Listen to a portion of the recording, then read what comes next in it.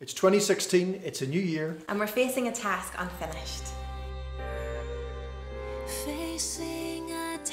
We're here in our offices in Nashville, Tennessee. You can see down the corridor. You can see our hymn book collection, part of it given to us by Chip Stam, who was the great nephew of John and Betty Stam, a couple who famously went to China in the 1920s with an organisation called the China Inland Mission. One of the past directors of the China Inland Mission, now OMF, was a guy called Frank Houghton, a famous hymn writer as well. We love his hymns, and Facing a Task Unfinished is one of his.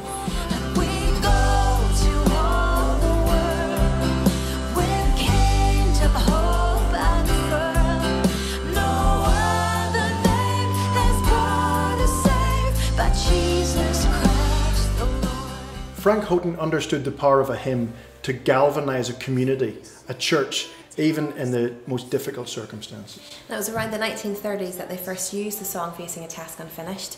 At that time, most Christians had been forced out of the country. There had been severe persecution, and OMF, China Inland Mission, had a special conference, a prayer conference, in which they used the song for the first time, and they issued a call for at least 200 missionaries to leave their homes and to head to China with the good news of the gospel.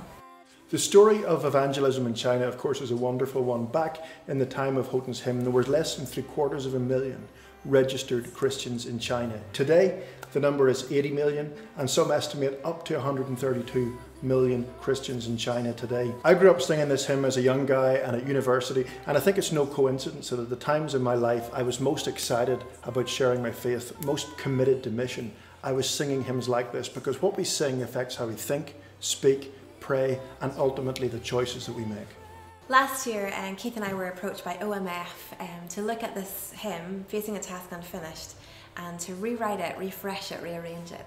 We are so excited about sharing this song, Facing a Task Unfinished, to put in the hearts and voices and minds of churches around the world the excitement of the Great Commission, to build confidence in the gospel and urgency in the increasingly secular age that both China and we now live in, but also to raise the awareness of OMF. Every royalty from this song goes to work of OMF. Maybe you'd like to join us in singing this song on a very special day we've set aside, February 21st, a global sing of this hymn. There's thousands of churches that are involved in this, and mission organisations that span the 6 continents. And if you'd like to join us in that and become involved and sing it too, you can go to our website, gettymusic.com, and find more information there. We go to